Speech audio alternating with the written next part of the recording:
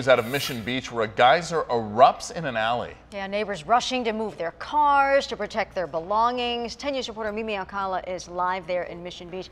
Mimi, we know the water is off, but how bad is the damage?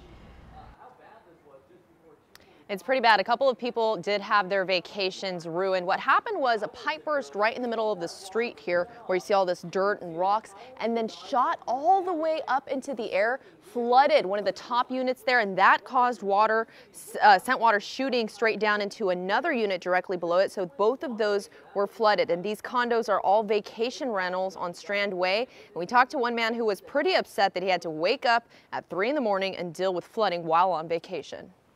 The bedroom has about 1.5 inches of water in it already, and it's a split level house, and the lower level has water coming through the light fixtures in the ceiling right now.